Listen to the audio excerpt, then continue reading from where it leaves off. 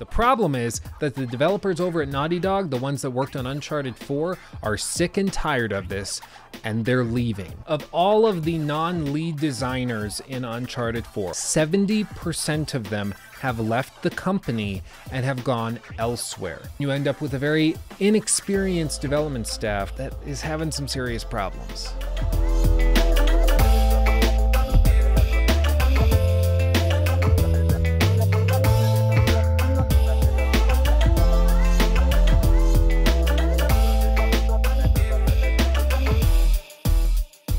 Hey guys, how are you holding up with the world ending and all? Not great? Yeah, me neither. In light of the world ending, I thought there would be nothing more appropriate than discussing a game wherein the world is and has already ended, and that is The Last of Us. More broadly, I want to talk about the developer behind the game, Naughty Dog. I've made a lot of videos on Naughty Dog and their titles. Right now I'm working on a full complete series critiquing the Uncharted games 1 through 4 all the way up to Lost Legacy, which is a game that everyone seems to forget exists. And of course I am waiting with bated breath for The Last of Us Part 2, as I'm sure many of you are as well. Chances are you're excited for it if you clicked on this video. I don't know why you'd be here if you aren't. No judgment though, you do you. Keep clicking on my stuff, I won't stop you. But the point of this video isn't really to critique the games or talk about what could be in the future games. The point of this is to talk about the mechanism by which Naughty Dog is creating The Last of Us Part 2 and the studio and ethical culture that they're cultivating.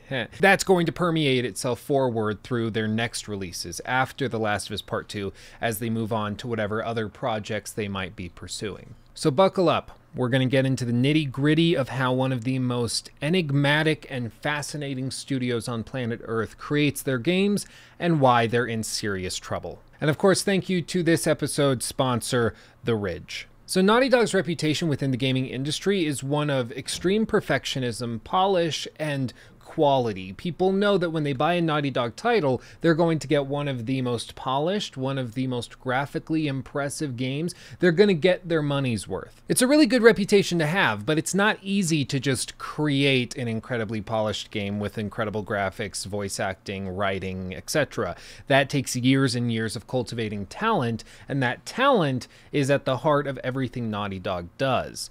And it happens to be one of their weak points right now. What do I mean? Well, in a recent article that Jason Schreier wrote over at Kotaku, he detailed a bunch of interviews he had with some employees, or rather former employees of Naughty Dog. These employees asked to speak on the condition of anonymity because it's not a good thing to be talking and gossiping about a studio or a company you used to work for. Even if it's technically legal, it just doesn't get you anything if you're known as the guy that rats on the companies that he leaves. Like, it's just... there's no use in your name being out there. If you're trying to make the point that their working conditions are bad, you might as well just say that, hide your name, go about working at whatever company you're at. You just don't get anything by throwing your name out there. The only reason I say that is because some people were trying to dismiss these allegations because people were stating them without their names attached to it, when I see no problem with that. I would think it would be incredibly stupid for them to attach their names to accusations such as these. But that's just my opinion. So what are the specific accusations? Well, Naughty Dog apparently, as a result of their strive for perfection, they tend to approach their employees as individualized perfectionists, which isn't a bad thing inherently, but what it ends up being is that the management structure is all but absent, and Naughty Dog apparently doesn't have any sort of producer management structure because of this, which is insane. For those of you who don't know, I do a lot of like musicals and plays and stuff. It's one of my other hobbies on the side. It's just something I enjoy doing. And that's a creative outlet. It's something where you have a bunch of actors, artists, lighting designers, incredible woodworking technicians, just carpenters, I guess they're called. You have all of this incredible talent coming into one space, working on one project that has to meet one deadline. You open on this date and you need to have everything working perfectly so that everyone's safe, everyone looks good, the story's conveyed properly, everything technically goes well, and the audience has a great time, wants more of that show to the point where they recommend it to their friends, family, whoever. That's how you get a successful show to take off. You can't delay it much, really at all. You have to hit those targets. And in order to hit those targets, you have to have a very strong management structure in place. You have to have directors, producers, assistant and associate producers and directors. You have to have people that are in charge of every team that are having weekly, usually 3 to 4 times a week, actually, meetings about what's going on to make sure everybody's on the same page. Make sure that the set's being built, that the lights are being hung, that we'll have the actors we need in place to do the lighting focus, because one person might be 6'6" and you have to stage the lighting differently than if they were 5'6". All of these things have to come into play, and you have to plan it very, very carefully.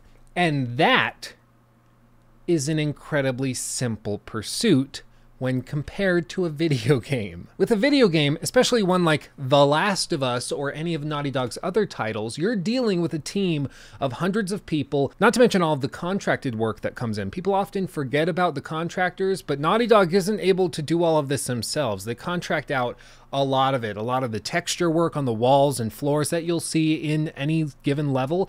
The team at Naughty Dog Studios is rarely doing that. They're usually sending that off to a contracted company that's 1,000 miles away or more, so that they do that and they can focus on the more important elements of the game. All told, for a game like this, you could have hundreds upon hundreds or even thousands of people that touch it at some point in the development process, who are interacting with this game in some way, helping it to end up the way that it does. So naturally, you need a production team that can make sure everybody's on time, on track, everybody's staying at the office from this time to this time, that they're getting their paid time off when they're sick, that they're able to work from home if they can.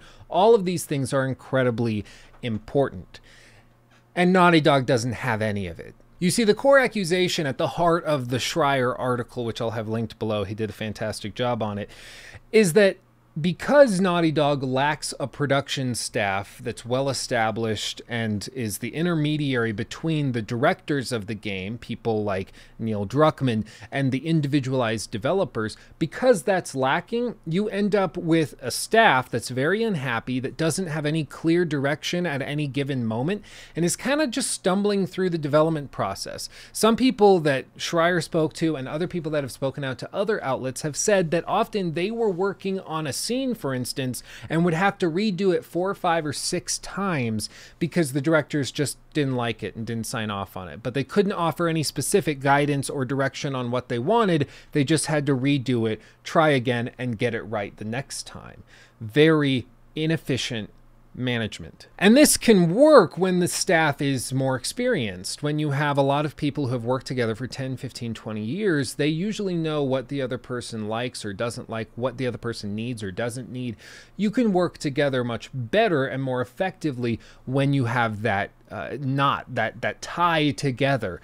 But when your staff is much younger and less experienced, you end up with a very chaotic development process, which is what's apparently going on behind the scenes over at Naughty Dog. To quote some of these developers directly, they've said, quote, "This game, The Last of Us Part 2, is really good, but at a large cost to the people developing it." To directly quote Schreier from his article over on Kotaku, he said, quote, "Many who have worked at Naughty Dog over the years describe it as a duality, as a place that can be simultaneously the best and worst workplace in the world. Working at Naughty Dog means designing beloved, critically acclaimed games alongside artists and engineers who are considered some of the best in their fields. But for many of these same people, it also means working 12-hour days or longer, and even weekends when the studio is in crunch mode, sacrificing their health, relationships, and personal lives at the altar of the game." A lot of these developers said, to be fair, that they were never pushed or directly asked to stay late, to stay past their given hours, but the company culture made it all but necessary, not just because everybody else was doing it, so you just followed suit, but because to finish your day of work, you had to take your project, whatever you were working on, and get approval from your boss, or in other words, one of the lead directors on the game.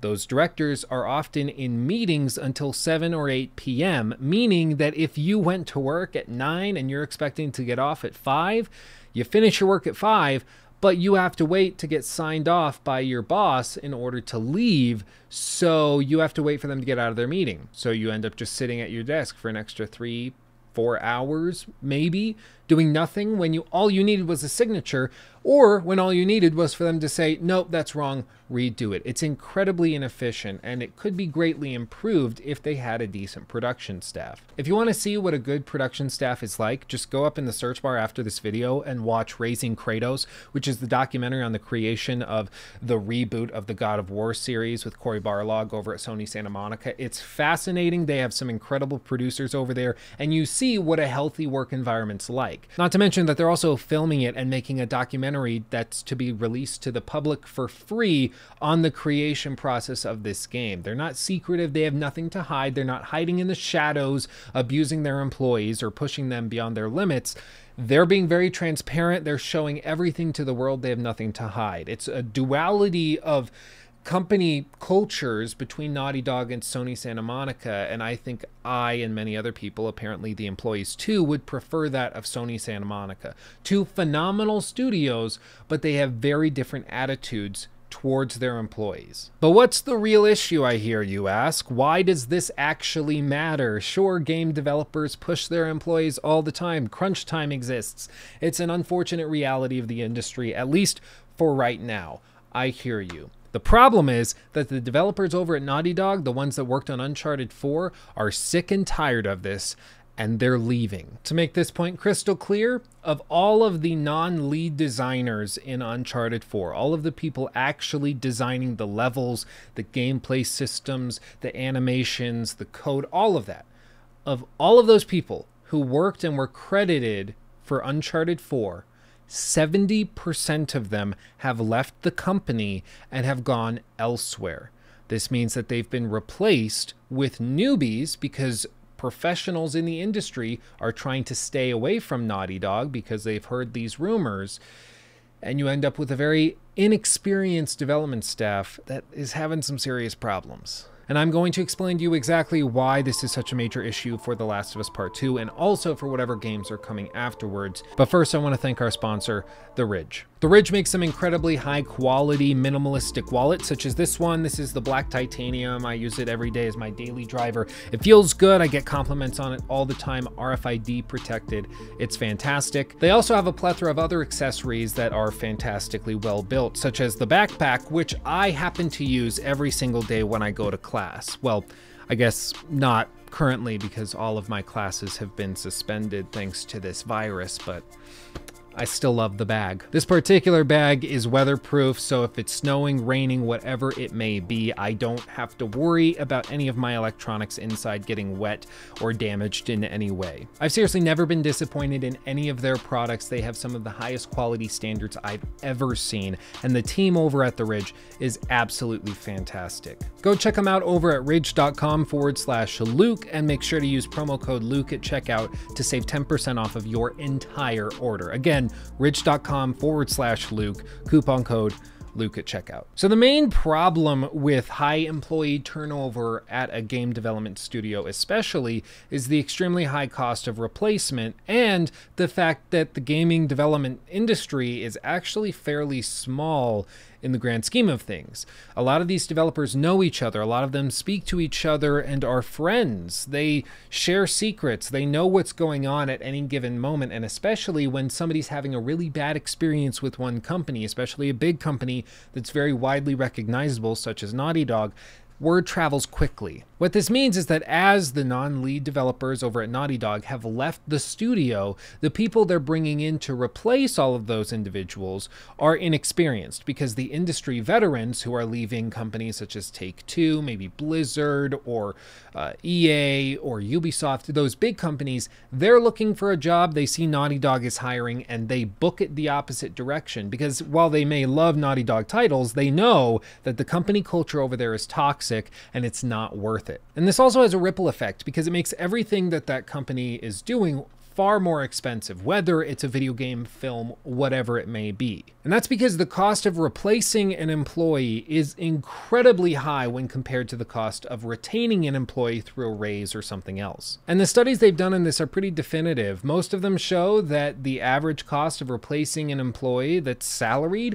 it usually costs around 6 to 9 months of that employee's salary to replace them in full, once you factor in all training and recruiting costs. And sometimes it can be way worse than this. For instance, with really high experienced and educated employees, such as usually CEOs, CFOs, or individuals who have masters and graduate degrees, those individuals can often experience a replacement cost anywhere from 100 to 200% of their annual salaries. So if you have an extremely experienced gameplay programmer that was one of the heads of your team that you're paying out $100,000 a year to, that individual could cost as much as $200,000 to replace. So hopefully now you can see why it's so important to keep your employees happy, because if you're not only going to lose a lot of very high quality talent, but you're also going to find yourself paying out 2 to 3 to 4 times what you would have if you had just kept them happy. Seriously, if you have an employee that's just asking for a 5% raise, mathematically, you should just give it to them, because the cost of replacing them is going to be far more expensive than just giving them the raise. I mean, of course, there are other mitigating factors that you have to consider, such as the fact that that individual might not actually deserve the raise or might be taking you around the block with some of this stuff. But all told, usually you should err on the side of just taking care of your employee, because it's not worth losing them and dishing out those additional costs. And from what I've heard through the grapevine, this is a problem that Naughty Dog is well aware of. They know that a lot of their talented developers that were there during Uncharted 4 have left, and apparently a large number of the developers working on The Last of Us Part 2 are planning on leaving the studio after they've finished and shipped the game, and once the reviews have come in and they've gotten the initial sales numbers, so they can take their bonus and get out. And to be perfectly honest, I don't blame them. If the company's treating you really poorly, they're not compensating you accurately or proportionately for the stress they're inflicting on you, I don't see why you should stay. Even if the developer is beloved and even if they have a great reputation in terms of the product they put out, it doesn't do a lot. And that's one of the shocking things about this. Apparently, a large number of employees over at Naughty Dog are secretly hoping that this game flops,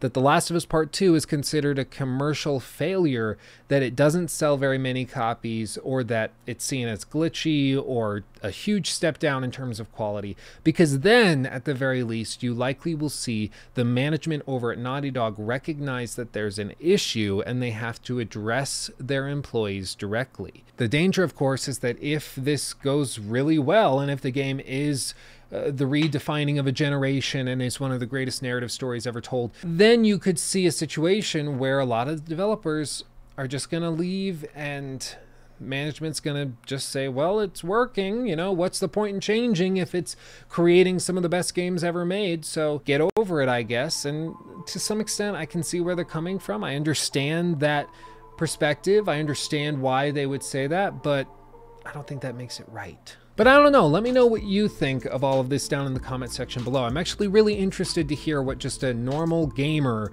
thinks of this situation. Does it bug you that they treat their employees pretty poorly? Is that something that's going to preclude you from purchasing The Last of Us Part 2? Or is it something where you don't really care as long as the product is fine? You know, it's a voluntary transaction after all for an employee to work for a company, so if they don't like it, they should just leave. Or in this case, wait till after the game ships, you get your bonus, and then you leave. I want to hear what you think. Leave your comments. But that's all from me. Thank you for watching, honestly and truly. I love you all more than you could possibly know. Make sure to like and subscribe for future content like this and those critiques I mentioned at the beginning. I love you all. I'll see you in the next video.